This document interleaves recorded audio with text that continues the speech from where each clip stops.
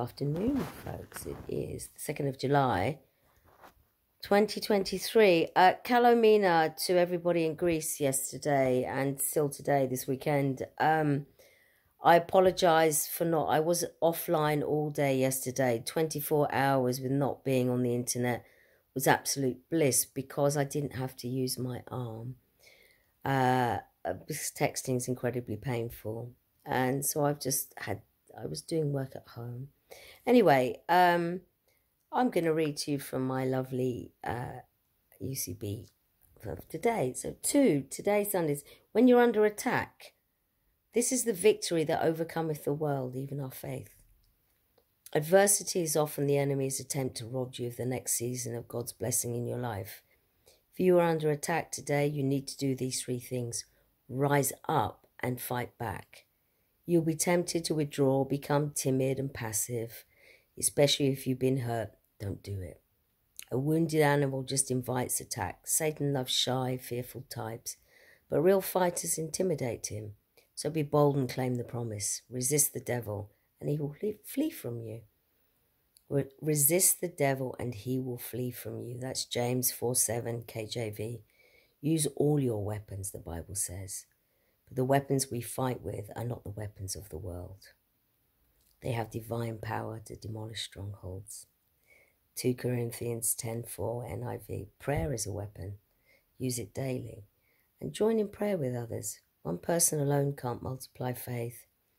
Increase begins when two people get together. See Matthew 18:19. Make sure you know the intercessors in your life because they have influence with God. Scripture is also a weapon, so use it. Take the sword of the Spirit, which is the word of God.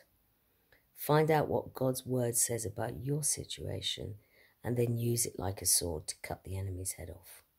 Try to see the big picture. Few things are ever as they first appear.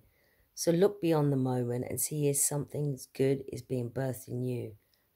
After adversity comes blessing and favor. So get your eyes back on the big picture. Paul, who suffered relentless attacks, said, "Our light and monetary troubles are achieving for us an eternal glory that far outweighs them all." Corinthians.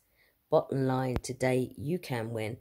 And as I said, you can go online for that. It's United Christian Broadcasters. They have there's a UCB player you can download. You can give this to friends.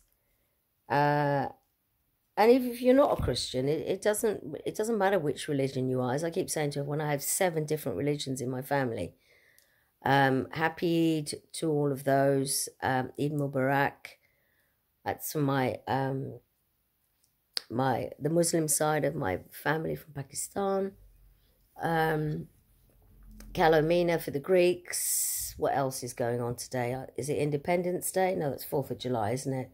I saw something about Trump earlier, but I'm trying just to deal with stuff in the UK, but I work across 7 different time zones. As an independent journalist, I look and I analyse what is going on. I listen to things and I say, And because we have teams all over the world, oh look, I'm under the love. I look like I got wabbit ears. But because I have teams all over the world, I get the news directly from them. What's really going on. Not what the mainstream media broadcasts. You have to understand that. And in fact, the only thing I will watch today is on Channel 5, and it is Saving Lives at Sea.